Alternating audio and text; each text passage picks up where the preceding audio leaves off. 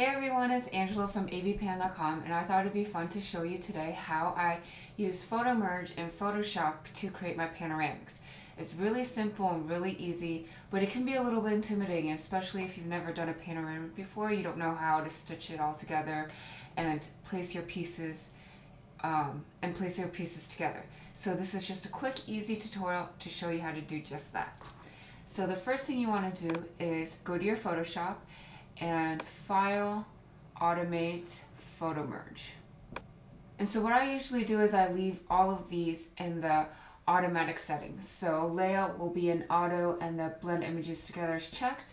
And what we're going to do first is browse our images, and I've saved it to all of my images in this panoramic folder. So it would be easy to pick out. And we hit OK, and Photoshop is going to do its thing, and it's that easy. It's crazy how easy it is. So while this is doing its thing, the first thing I wanted to talk about is while I'm shooting my panoramics. So sometimes when you come back to your computer, it's hard to see when you're taking wide angle shots and regular shots, and then you're shooting your panoramics, and it's kind of hard to see where you started your panoramic and where you end your panoramic. So my super technical suggestion is to take a picture of your hand in front of the lens right before you're about to start it and right when you end your panoramic, just so that there's a clear, definite thing that shows where your panoramics are starting or ending, because it can get really frustrating when you go home and you can't even see where you started or ended. It just makes it super easy. I also really like the Canon 5D Mark II live preview. It makes it so easy to focus, but also to take pictures of panoramics. So what I like to do is I set up the grid system so that it divides up my scene into 9 pieces. I take pictures along the horizon with one of the horizontal lines, and it makes it super easy to line up all of your pictures that way too.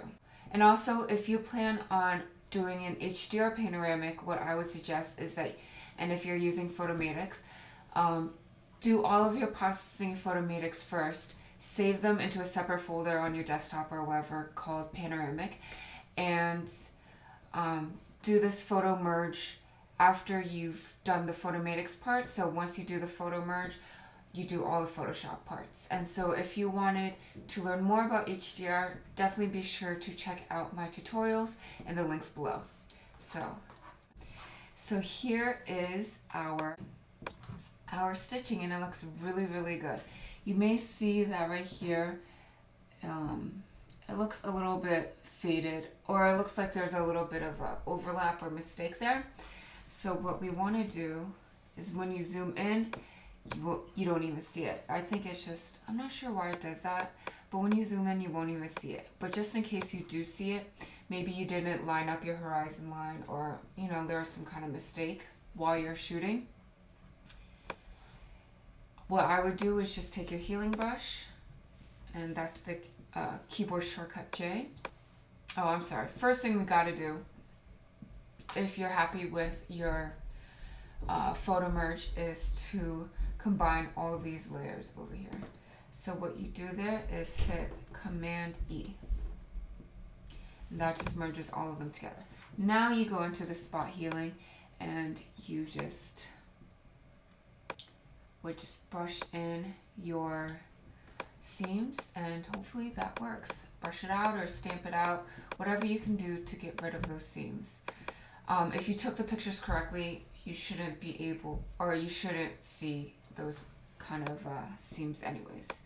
Definitely be sure to take pictures of the horizon.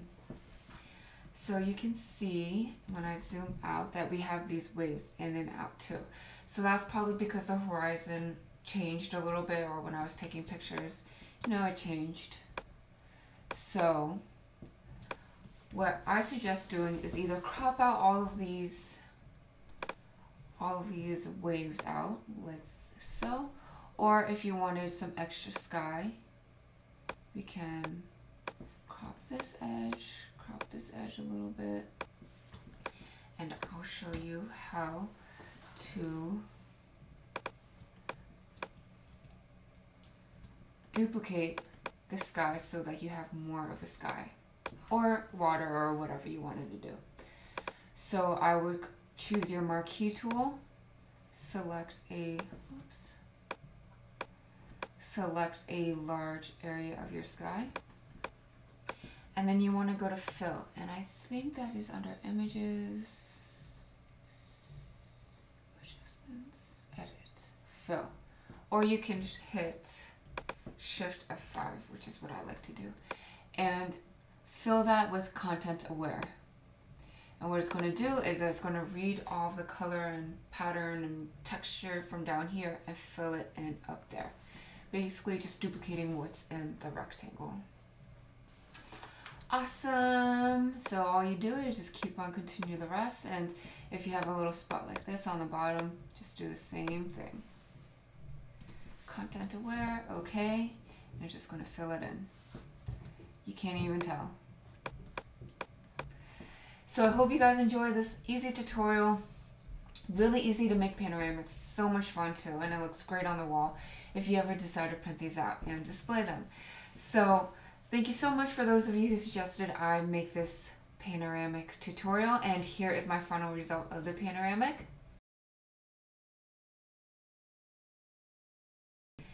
And if you have any other video suggestions, please let me know. And if you'd like to see more videos like this, please be sure to subscribe. And I'll see you guys later. Bye. I received a fairly large delivery yesterday. And I'm so excited to